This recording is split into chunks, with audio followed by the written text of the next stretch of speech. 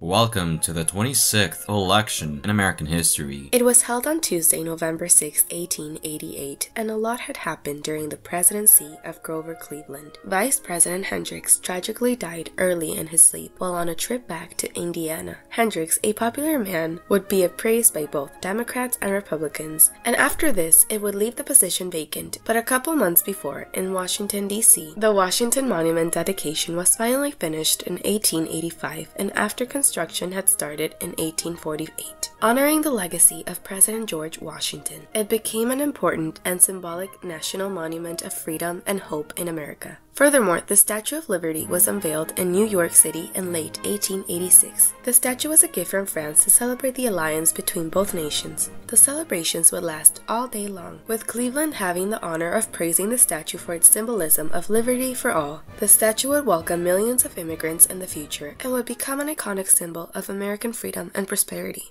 Another event in this time was Grover Cleveland's marriage in the White House. Cleveland married 21-year-old Frances Preston, the youngest wife of a president, and the media would go crazy after this announcement. For legislation, the Dawes Act occurred. In short, the government broke up and sold tribal land to the highest bidder in exchange giving citizenship to natives. They did this to break up Native American culture and to assimilate them. This would have a catastrophic effect on Native Americans forever. There was also the Scott Act that would expand the Chinese Exclusion Act and ban Chinese laborers. This would also be a tragic act affecting thousands of people and kicked many immigrants who helped build America and its frontiers. Lastly, Melville Fuller became the 8th Chief Justice in American history after Morrison Waite died from pneumonia.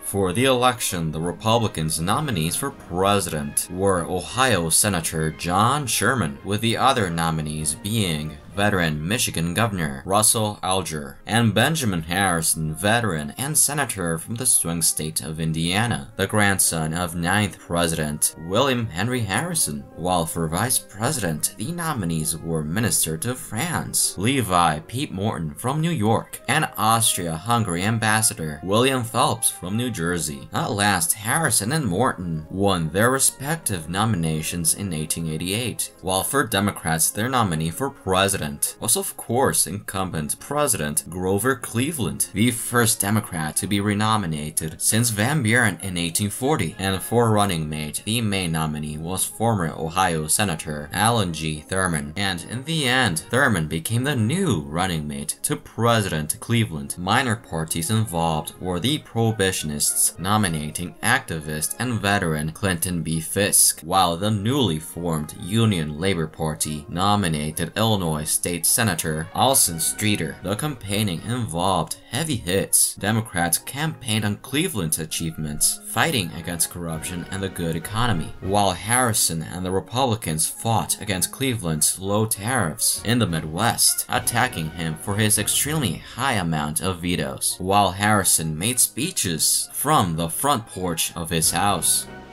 And the winner was Benjamin Harrison won, becoming the 23rd president in American history. Harrison won with 233 electoral votes, but with only 47.80% of the vote. And Levi P. Morton became the 22nd vice president in American history. Grover Cleveland got 168 electoral votes, but winning 48.63% of the vote, meaning that Cleveland actually won the popular vote but still lost. This became similar to the election of 1876 where the candidate lost even after getting the most votes. Prohibitionists and Fisk got a respectable 2.2% in this election, while the Union Labor Party and Streeter got 1.31% of the vote. This election was a close one and it came down to the wire to whoever was the victor in New York and Indiana. Interestingly, Cleveland still lost even after improving his vote tally from 1884, as seen for example in New York. In the Senate, the Republicans won, winning 39 out of the 76 seats, right on the threshold. For the House, the Republicans barely won, winning 164 seats, 2 below the threshold. Thomas Reed, a Northern Republican from Maine, soon became the 32nd Speaker of the House. Harrison took his oath of office on Monday, March 4th, 1889. Harrison, in a short speech, unlike his grandfather, talked about reinstating protective tariffs to help the working man, urging statehood for Western territories, and advocating pensions for veterans. This was the start for Benjamin Harrison, but the fight against Cleveland would not be over yet, and thus the 26th election in American history came to an end.